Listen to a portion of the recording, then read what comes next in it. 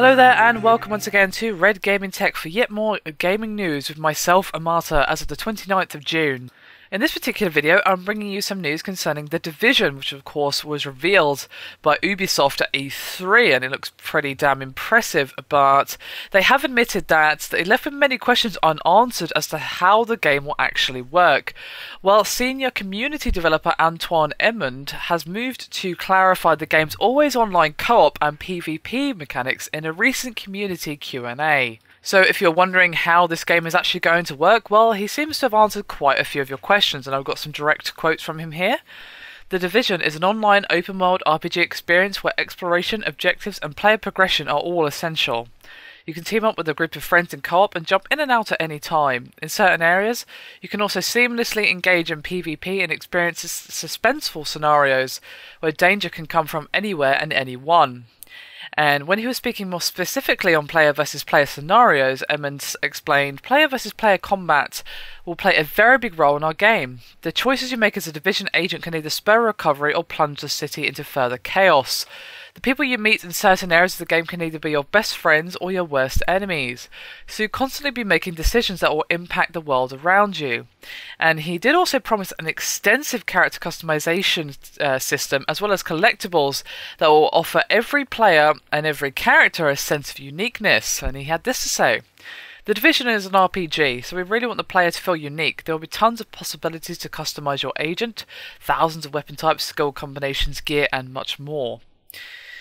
So quite a bit of information revealed on The Division. It sounds pretty damn cool if I do say so myself. And it seems like the always online is actually built into the core of the game, which is absolutely fine.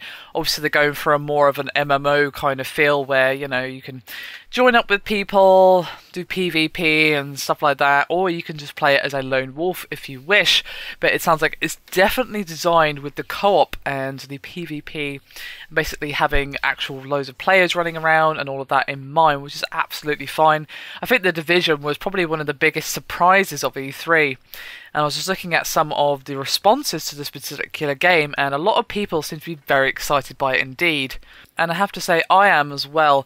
Ubisoft are one of my favourite development houses. They always seem to come up with new and interesting ideas for pretty much most things that they do. I mean, the Assassin's Creed series, of course, one of my favourite gaming series of all time. Of course, it's kind of gone downhill a little bit with Assassin's Creed 3, but it's still a fantastic series, and they've done many good games, including Rayman that they did recently, and many others that just, it would be too long to list every single awesome game that Ubisoft had made. I probably could do a video just on that. But still, I'm very much looking forward to the Division, excuse me. And from what he's describing, it sounds pretty damn cool. I love the idea of the storyline behind the world. The look of the world looks really cool. The intensive character customization, the possibility for PvP, co-op as well. It sounds like they've really got an interesting idea in mind. And while preventing the collapse of society is not exactly a new idea by any stretch of the imagination, I think that's probably one of the most overdone ideas in any form of media. It sounds like they are bringing a fresh perspective on it with some new ideas and presenting it in an interesting manner, which is absolutely fine. This game, it looks very cool indeed, and I'm happy to get some information on it.